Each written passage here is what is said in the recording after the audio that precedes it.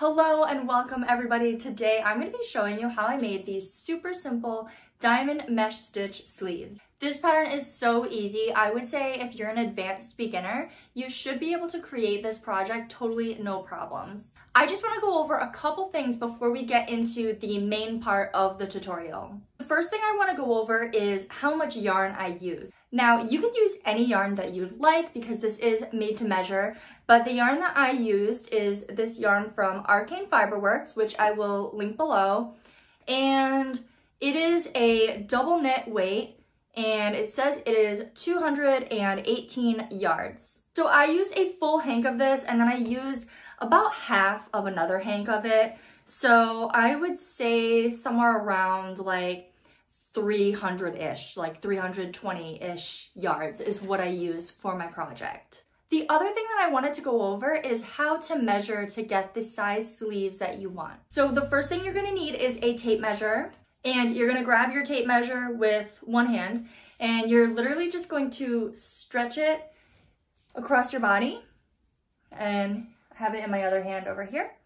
And you're going to stretch it across your body like this, and you're going to see around where you end up. So for me, it was 56 inches. I suggest creating your main chain that we're going to create first.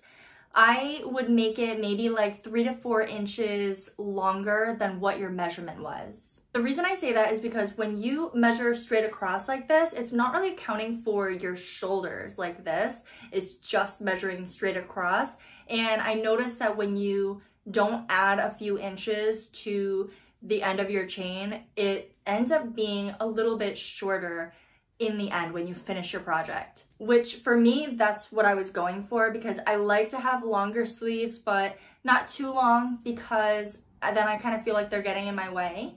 So I'm okay with this, but just be wary when you do your measurements and you're making your main chain.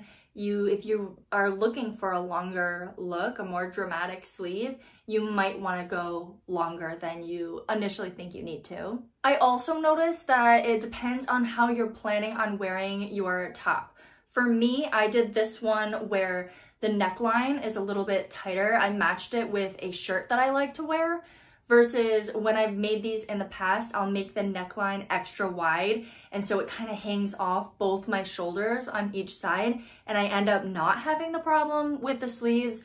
So it's really all kind of depends on how you're gonna wear this top. With all that being said, I hope you enjoyed the tutorial, and let me know if there's anything else you'd like a tutorial on.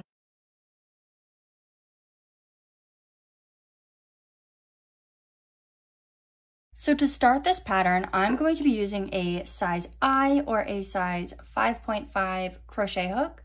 And then I am also going to be using this yarn from Arcane Fiberworks. It is a DK weight yarn in the colorway You'll Float To. You can use any yarn you'd like for this. It will change the outcome of the final look, but it is all up to preference. If you prefer to use a chunkier yarn, you can go ahead and do that, or a thinner yarn would be fine also. I also recommend having some stitch markers on hand for when we do the neckline. So to get started, we are going to go ahead and make a slip knot.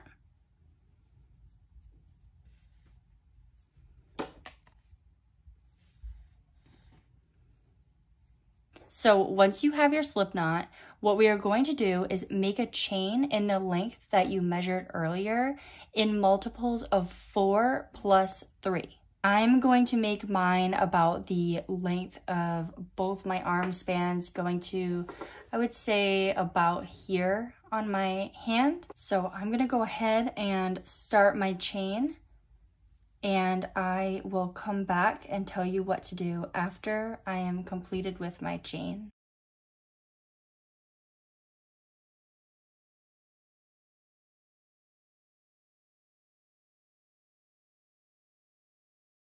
So now you should have a pretty long chain, and what you should do now is hold it up against yourself one more time just to double check that it is the length that you want it. For me, I made mine as long as my arm span, and the chain reaches about the middle of my hands right here on each side. So to start, the first thing we're going to do is we are going to skip the first chain from the hook and go right into the second chain with a single crochet. So I'm gonna skip this first one and go right into the second one with a single crochet. Then from there, we are going to chain 5. So 1, 2, 3, 4, and 5. Now what we are going to do is skip 3 chains. So 1, 2, 3, and go here into the 4th chain with a single crochet. So I'm going to skip these 3 and do a single crochet right into the 4th.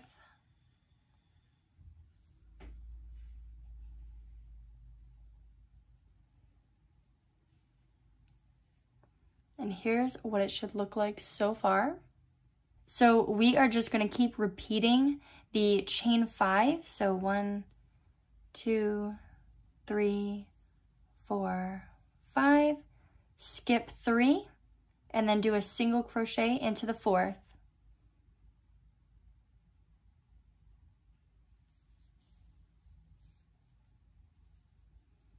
And we are just going to repeat this all the way down your chain until you get to the very last chain, which should be a single crochet into the last one. So I'm going to do that one more time in case anybody needs me to. So I'm going to chain 5, 1, 2, 3, 4, 5, and I'm going to skip 3 chains, so 1, 2, 3, and then I'm going to go ahead and go in with a single crochet right into that 4th chain. So 1, 2, 3, and then single crochet into the 4th.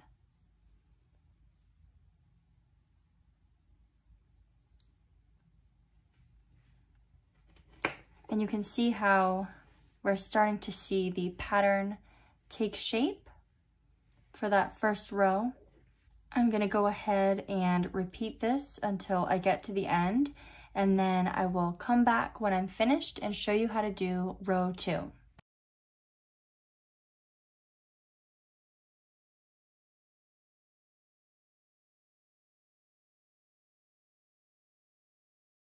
All right, so I just did a single crochet right into that last chain space, and here is how the project is looking so far.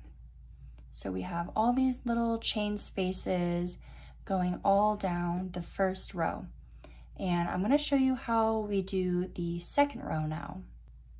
So to start the second row, what you're going to do is chain 5, so 1, 2, 3, 4, 5, and we are going to turn our work.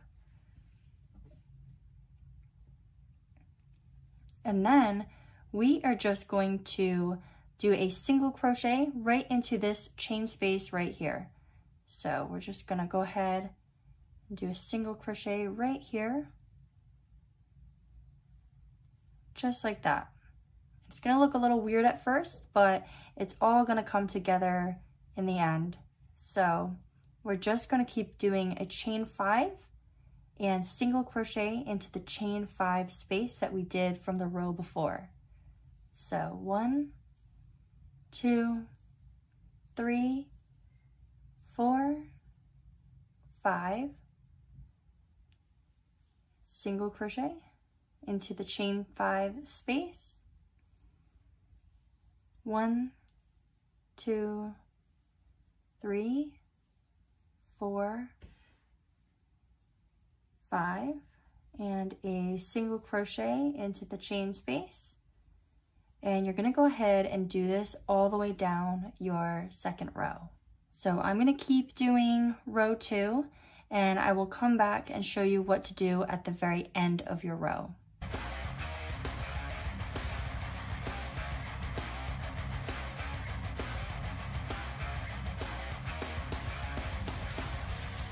So once you make it to your very last chain space, what we are going to do is chain 5 as normal. So 1, 2, 3, 4, 5. And then we are going to do our single crochet into this chain space right here. So single crochet, just like we were before. And then you'll notice that there is actually one lonely single crochet right here on the side. So it's a little bit tricky. You might miss it if you're not looking hard enough, but it is going to be right here. So you're going to single crochet right into that little stitch right there. And that is the end of row 2. Once you finish row 2, you're going to be using the same instructions to finish it up until it reaches the width that you'd like. Once it reaches the width that you'd like, I am going to come back and show you how we're going to do the neck hole. I suggest either getting a tape measure and measuring out the width that you'd like it to reach on your chest, or you can just keep holding this up to your body to make sure it matches the width that you'd like your shrug to be. I also wanted to mention that once you get back around to the spot where you did the extra single crochet right here from the row previously, you do not need to do that again for this row. So pretty much what you're going to do is just single crochet right into the chain space at the end as normal, and it kind of tends to even itself out. So I'm going to show you that here.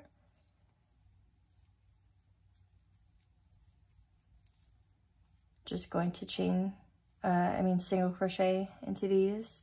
So 1, 2, 3, 4, 5, and then I'm going to single crochet right into this chain space right here.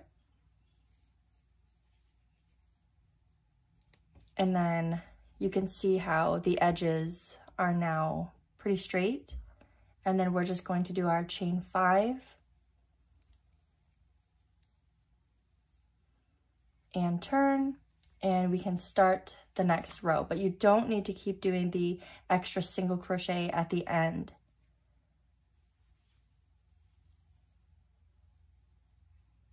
So that's what it ends up looking like.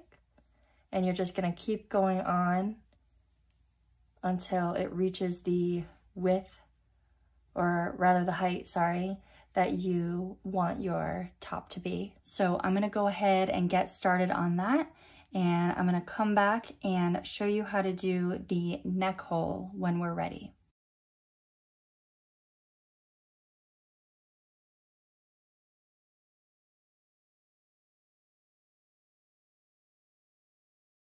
Okay, so I have crocheted up until the width that I want, and it's not super wide because this is just meant to be sleeves. It's not meant to be like a full top or anything. So I'm gonna go with this length, and now I'm gonna show you how we do the neck hole. So there's a few ways you can do this, but this is just how I do it, and I find this to be the easiest way for me personally. So this is what I'm gonna do. So the first thing I do is I make sure to lay this out completely flat, and that way I can see what I'm working with here.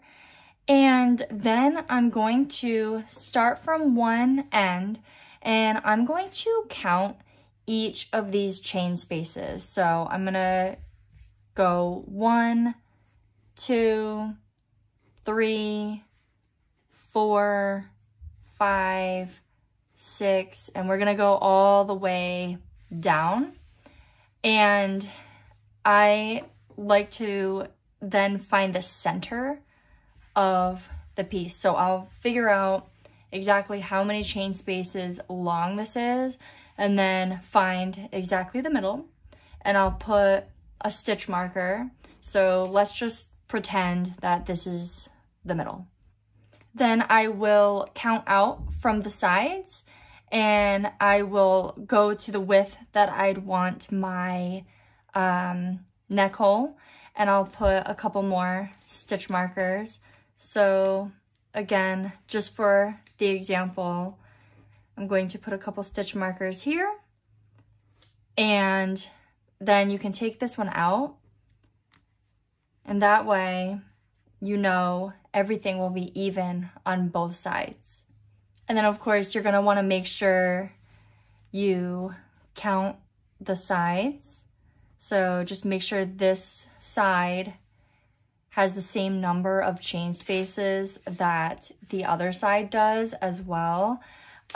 This is uneven because I was just doing as an example, but yeah, that's how I like to kind of figure out where I put my neck hole and how to get the arms even. Another thing you can do is just hold this up to yourself and have the sleeve parts meet where you want it to down the length of your arm, and just hold this up to yourself and sort of estimate where you'd want your neck hole to be. And then from there, you can kind of do the same thing, like just count out and just make sure these side chain spaces are even to each other. And if they, for any reason, aren't even to each other, like maybe they're one off or something and you can't get it perfectly even, that's fine. It's not going to make a huge difference in the way that your project looks. So that's another way that you could do it. Like for me, this side is 18 chain spaces and this side is 17 chain spaces. So what I would want to do in that case is I could take this and just move it over one, and then it would make it even. But for this case, if I did that, the neck hole would be too small. So I'm just gonna leave it, to be honest. It's not gonna make a huge difference in the way that my overall project will look in the end, so I'm not gonna worry too much about that. Once you have figured out where your neck hole is going to be, now what we can do is we are going to crochet as normal up until our first stitch marker. Then what we are going to be doing is making another chain, and it is going to stretch across and go down into this stitch marker. And this chain is going to be the length that is in between. So you're going to go ahead and count how many stitches you have all across the neckline, and that is the amount that you're going to chain here. And then you're just going to crochet as normal across on this side as well. So I'm going to show you how I'm going to do that. So we are just crocheting along as normal, and we are going to stop when we get to the very first stitch marker. So I'm going to go ahead and do that, and then when I get to the stitch marker, I will come back and show you what to do next.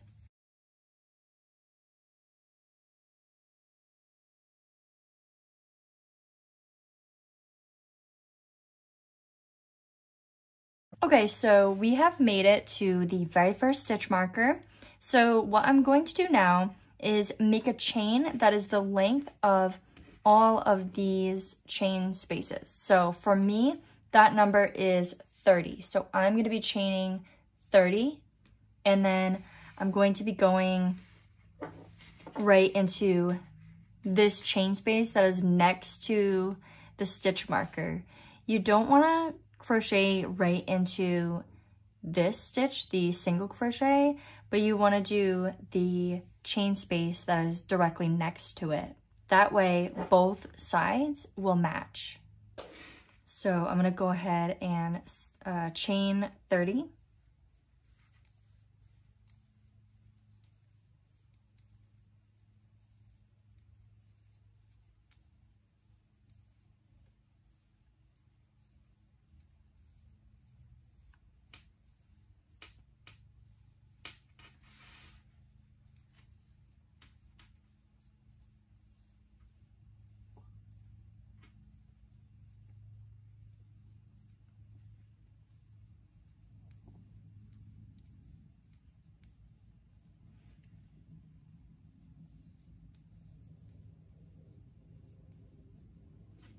Okay, so I have chained 30, and what I'm gonna do now is I am just going to do a single crochet right into this chain space right here.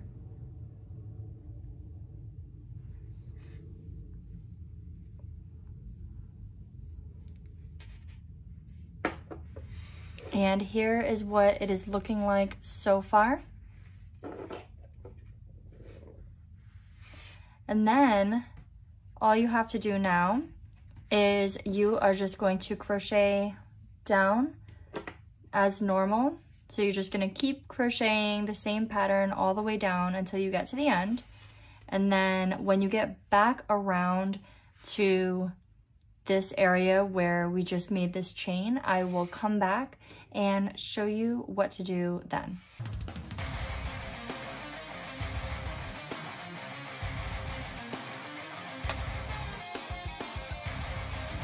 Okay, so I have just finished crocheting all the way up until I've gotten to this very large chain space that we've created for the neck hole. And from here, what we are going to do is we are going to be using the same pattern that we used all the way in the beginning, and we are going to be chaining 5, and then you're going to skip 3 chains, so 1, 2, 3, and then do a single crochet into the 4th chain, just like we did in the very beginning. So I'm going to show you how to do that. So I'm going to chain 5, so 1, 2, 3, 4, 5, and then I'm going to count 3 of these chains, so 1, 2, 3, and then you're going to do a single crochet into the 4th one right here. And you're just going to keep repeating this process all the way down your chain, and then you are just going to keep working all the way down the other side. So we're going to do that again one more time. So 1, 2, 3, 4, 5. Skip 3, so 1, 2, 3. Single crochet into the 4th. And here's what it's looking like so far. And I'm just gonna keep doing that all the way down. Once you make it all the way to that last chain, you are just going to chain 5. So 1, 2, 3, 4, 5, and then crochet right into this chain space right here. And then you are just going to crochet all the way down the length of the arm, just as you normally would.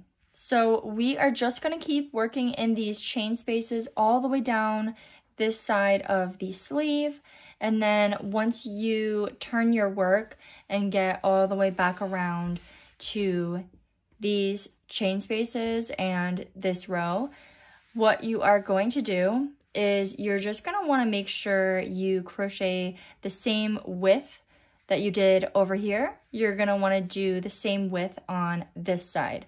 And the way that I always can figure that out is I just count the chain spaces going up. So you can just count all the way up and make sure you do the same number on each side.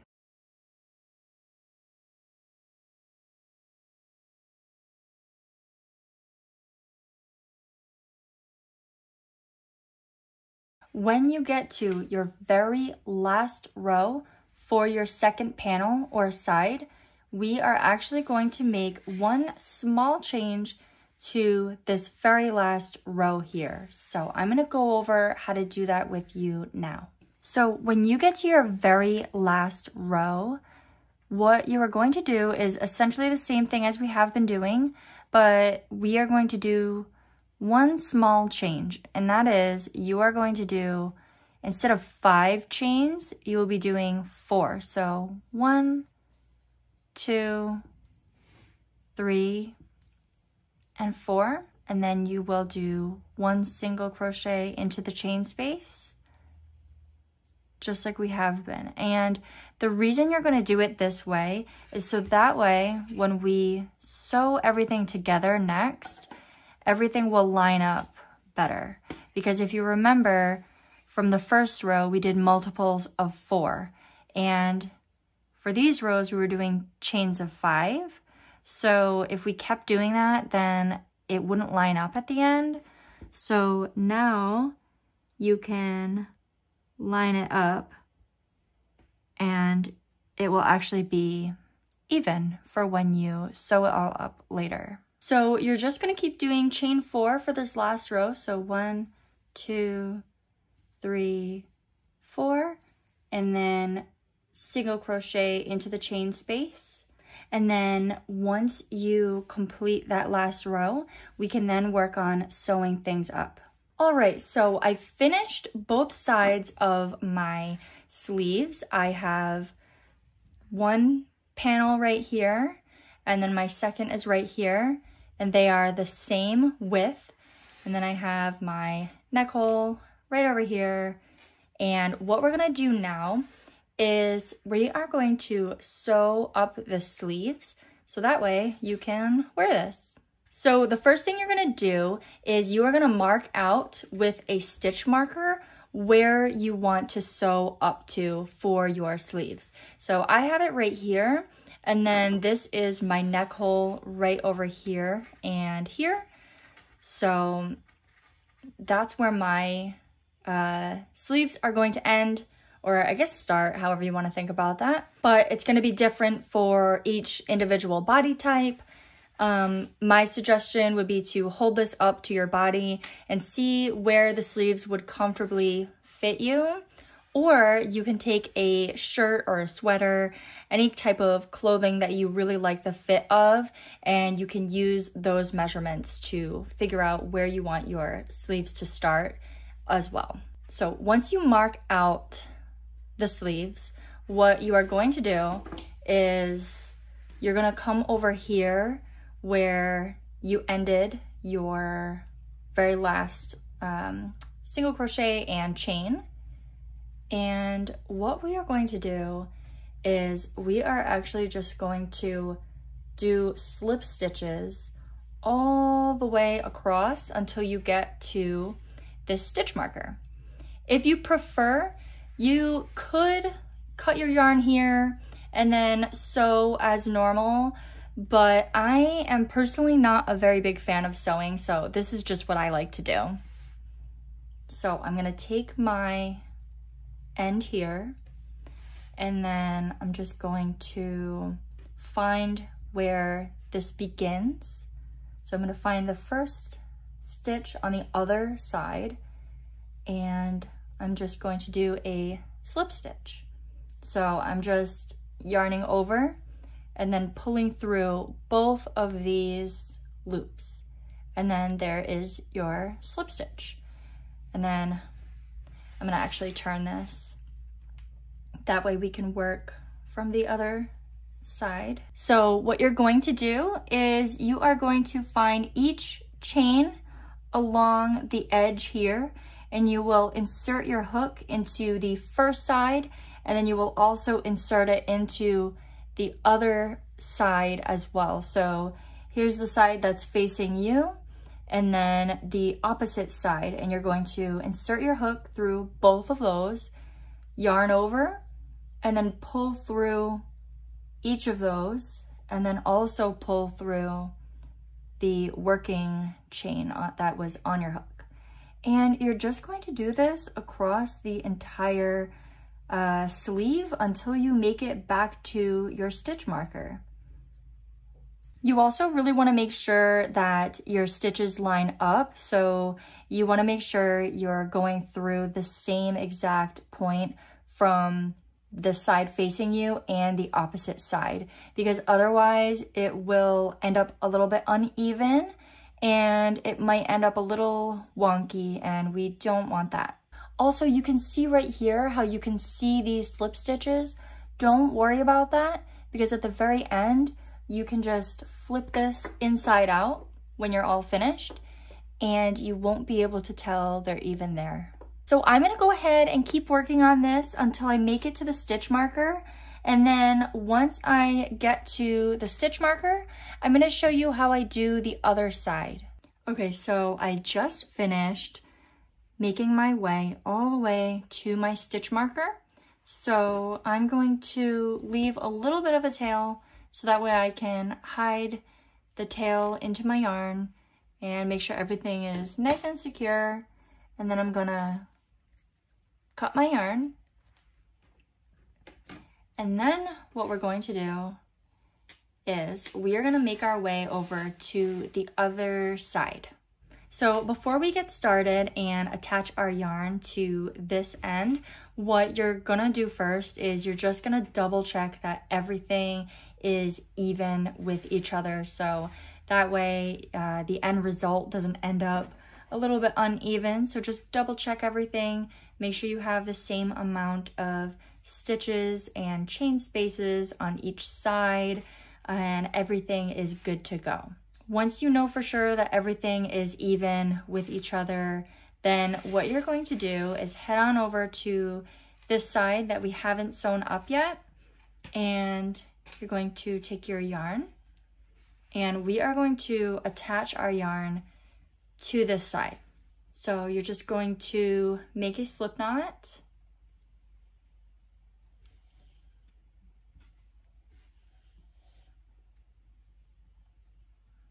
and then you're going to find the first stitch on both of these sides. So you want to find the beginning of the front side and the beginning of the back side.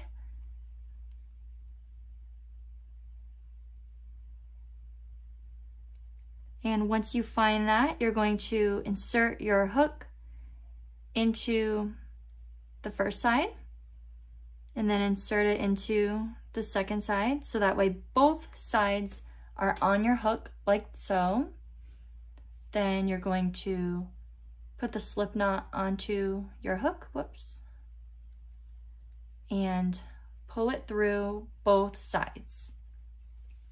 Then just to secure it, I like to do a chain one, and then we're going to turn our work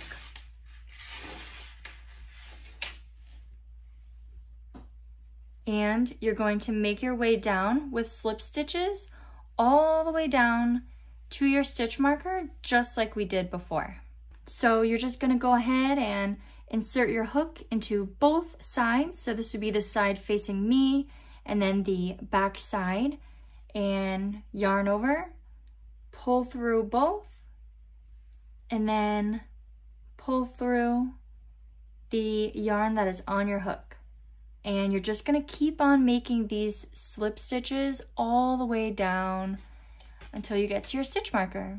And once you've finished doing these slip stitches on both sides, all you have to do is you are going to cut your yarn, and then you will sew in any of these leftover pieces of yarn here. And then you're just going to flip this inside out, so that way nobody will be able to see these edges from the slip stitches. So we're just gonna flip it inside out, and then you will be all done.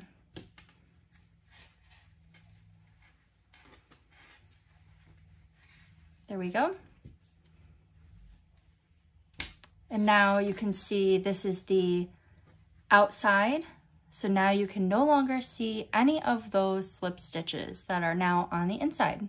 I hope this tutorial was helpful. Let me know in the comments if there's anything else you'd like to see a tutorial on. Thanks for watching. Don't forget to like and subscribe for more crochet tutorials.